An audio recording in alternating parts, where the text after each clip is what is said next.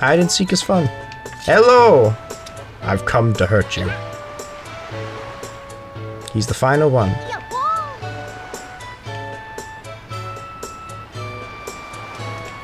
Link is such a nice guy. He lets them run away before he murders them. Oh, lame! My eyes cannot do that. What? Yeah, the Tingle Tuner's not exactly 100% useful right now, but he'll be very useful in the dungeon, except for rocks. Okay, that's cool. Yeah. Just remember, Tingle's useful for everything except for rocks and dungeons. Great. She should be useful. I'm gonna turn it off for now. Okay. Yeah. It's a good idea, right? Yeah. You conserve power. Actually, there is one thing I wanted to talk about, as a conversation topic. Yeah. What do you think of, how many remakes do you think are going to be, like, made before, like, that's sort of, like, trend stops? Or do you think it will ever stop? Oh my god. I'm hoping it'll stop, and I'm hoping we come up with more original ideas, or at least sequels, or... Yeah. things, because they need more people to need to do what God of War did. Well, God of War, the recent one? Yeah, because technically it's the reboot. Right, that's true. Right, but they also just kind of said, okay, it's the reboot, but it's also the continuation of the story. Yeah, that's true. And it works that way because... And it's amazing. Because it shows it as a development of his character, rather than a... Yeah. Hold on. Oh wait, I have to talk to the kids before I can actually give her this. One of the things that always struck me with God of War, because I have never played it all the way through, but I thoroughly enjoyed watching it, because I saw so much love from the people who were playing it, because they were enamored by how much it meant in the story. And one of the key moments I remember everybody being really passionate about was when he brought up Blades of Chaos. Right. Spoilers for those of you who haven't played it. Oh, God, that is a spoiler, ain't it? But either way, go to this timestamp to avoid the spoiler. I'm sorry. But the people were so passionate about... I just, as that put the timestamp before. I just put the timestamp as before you say it, so I was just gonna say, so they get spoiled anyway. Oh, that would be so dickish. It'd be a time loop. It'd be a time loop. They'd be like, "Oh no, I have to unspoil myself." Clicks it again, and you put a mid-roll ad right before it. I can't control ads anymore. I know. It'd be funny though. I don't make any money. Yeah, but what was I gonna say? Oh yeah, seeing that passion in people's faces when it comes to video games that they grew up with. God of War is amazing. Yes. Like, Cory Barlog. Cory is an amazing game director. Yeah. And when you have... Because God of War originally was this game about, like, somebody completely just a rage machine who knew nothing but destruction. And then God of War 2 kind of turned it into a thing more about self-control. Yeah. Like being able to control your own life. Yeah. And... But it's still about a rage machine. Yes. And that's interesting because you know who directed God of War 2? Who did? The same director of that game. Wow. No, I think... Oh, let me look up him. Let me look up Cory. But either way, while you're looking that up... Yo, bud, looks like you found yourself a joy pendant. Solid work. Yeah, Cory Barlog. Actually, I gotta admit, we hit that thing up in the tree. We thought you might find it. Listen up. It's gonna be... They all have the same voice. It's gonna be Miss Mary's birthday soon. We're thinking of giving her a present, so it'd be a good thing that we finally get our hands on that thing. Yeah, he was the lead animator for the first God of War, and the director of the second one. He was a lead animator? Yeah. That's awesome. Yeah. Oh, wow. No way. That didn't fit the Killer Bee's style. I always thought that the kid with the blue hair was a girl. He also directed the cinematics on the 2013 reboot of Tomb Raider. Oh. Yeah. I've never played much of the game, but... I know. Yeah. Come on, bud. Can't you give a teach for us? Can't you? It's obvious that they have, like, some sort of New York accent, and I love how the English team did that. Mm-hmm. It's gotta be something reliable, who can keep a secret. You're the only one we could ask, bud. Oh yeah, because apparently everybody in town doesn't like the teacher.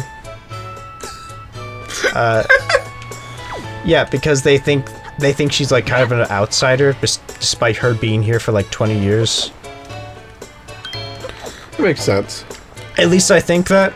There's a lot of gossip about her, and they're just like, oh, she's so gaudy and stuff. This kid's my favorite. He likes watching the moon. If you go to him during the night, he'll be like looking at the stars with his telescope, and he'll be like, hey, you know what that constellation is? You know what cycle the moon is? And it's not a constellation. Well, they actually do have constellations in this game. Oh, I know.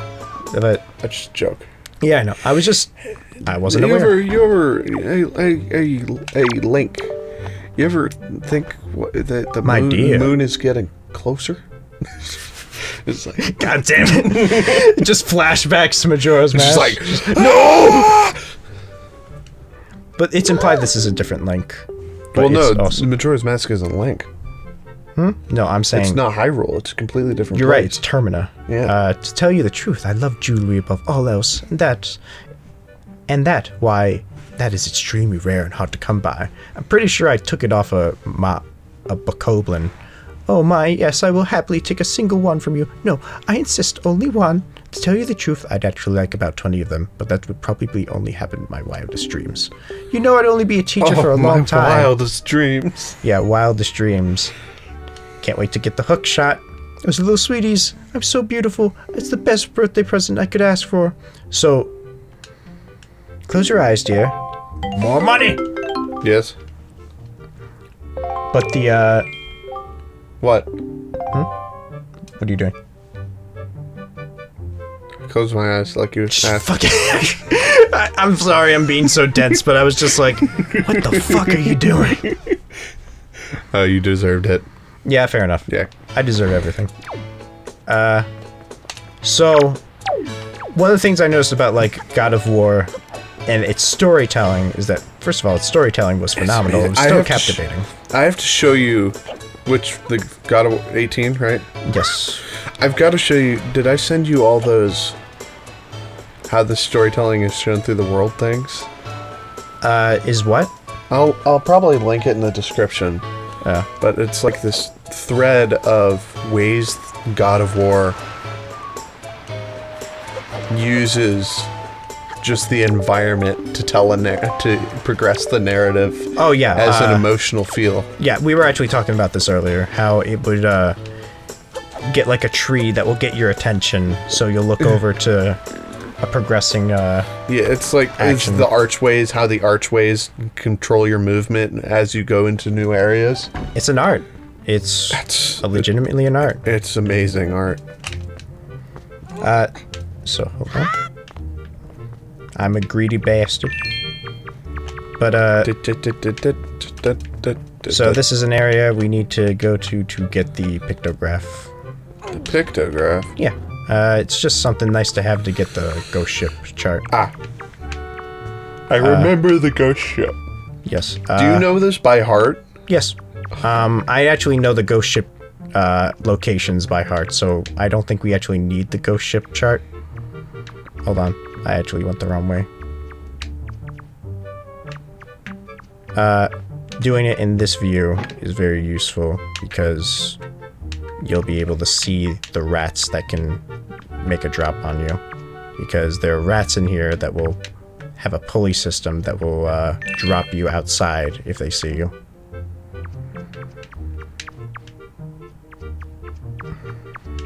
See over there? That wooden panel means that there's a rat there. Yeah. And it's pretty useful to know, considering those things will drop you without a second thought. I remember watching that. Yeah. It's pretty useful to just use the front view camera because you can literally just see rats across the room sometimes just waiting for you to drop you down. But I didn't know that as a kid, and I died. Well, not died. I got dropped out many a time. I died many times as a young child. It was pretty traumatic. That's pretty deep. We don't need to read the sign because I don't care about the guy who died in here. Harsh.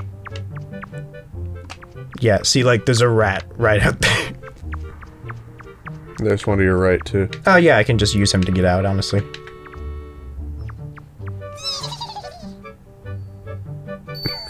He looks so malicious. They all look malicious, but see, he's like, the thing I'm is, going to ruin your life. yeah. Oh, that look in your eye. So you found yourself a sail, have you? He starts talking to me when I drop out of the ceiling. Oh, very well then. I shall teach you the art of sailing. Shut up. I don't care. Oh my god. Yes, Do you I understand understood. all that? No. Yes, I understood. Let me go. I know. What if we did a speed run of this game? Never mind, we can't do the 2-hour one without the Wii U version. See, there is this thing called... Do you remember the big shield that surrounded the castle? Yeah. There's something that is called the barrier skip. It's a fabled thing that you can do in this game that saves you many hours in a speed run. Because you don't need all the Triforce pieces. Is that it? You technically don't need them. Well, yes, you need them to be able to shatter the shield. Right, that's what I'm saying. It negates the need for them. No, actually, it doesn't necessarily do that because, well, yeah, it negates the need for the Triforce. And that's one of the things that makes the speedrun so long is because this game is very linear. I will say that. Take out Tingle. Give me a second. I'm on my way. Yeah, gotcha. I forget that you need to have it on first. Turn off the light. Or unless you want the... Would you like to call Tingle? Yes. Also, Tingle will have a lot of dialogue in this game on the Game Boy itself. Luckily, it doesn't interrupt the actual game most of the time, but he will like have other people call him to give you advice. Like Tetra will be like, "Hey Tingle, tell Link this," and he'll be like, "Oh, Tetra's a bitch," or something like that. He really doesn't like when other people intervene. And what I like about the Tingle tuner is that it fleshes out how much of a fucking sick creep Tingle is. Because at a certain point, So what are we looking for? just this island. Just mark it. Yes, just mark it. How do I do that? Oh, the feather thing? Yes. Hold on. B.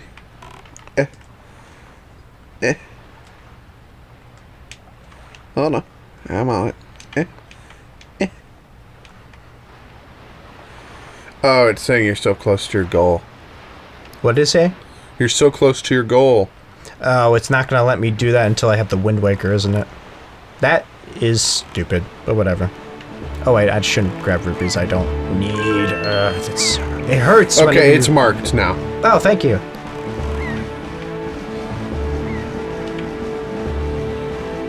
But I'm pretty sure it's only gonna let me mark one way. You see, I believe it's the blue. Oh. What's okay. that? That might have already been there. I'm gonna ignore these enemies until I have the hook shot. I mean the grappling hook. The grappling hook is one of the most useful items for collecting, because the thing about the hook shot is that you can use it to take any spoils item from an enemy, because they are not always guaranteed to drop. You know how like the... There's a red dragon at the summit. His name is Yao Lu, I think. Look at it. It looks so cool. Yeah, it looks pretty neat. There, on the horizon. That is our destination, Snaggish. That is his name, right? Snaggus, right? I guess. I didn't write it. Yeah, obviously. This is a great theme, and I love it, because it incorporates the guitar and the pan flute and the, Yeah. Yeah, just keep listening. You'll understand. You must go see the dragon, the request for the jewel called Din's Pearl. Ask the people of Rito Tribe who inhabit this island about how to see the dragon. Oh, I almost forgot. Wait just a moment. This is the Wind Waker. It is the baton, the sorts that used long ago when the people played music in prayer to the gods. In those days, simply using it allowed to borrow the power of the gods, but I do not know if it still works. Even so, it might be of some use to you. Perhaps you should try using it. Okay. I think the Wind Waker is probably You don't need my help right now. I'm turning off Tingle Tuner. No, you don't. Thank you.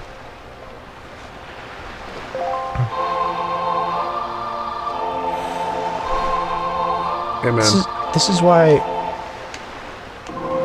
why I wish the Wii U version had the Tingle Tuner, because otherwise I wouldn't have chosen this, to be completely honest. Yeah, that's something interesting for me to do. Yeah. And for the audience to be confused about and never see. Yes. Yeah. Like, nostalgically, I still love this version's style, just simply because the cell shading works so well with it, and I'm not a huge fan of the balloon that they use in the Wii U version. Yeah.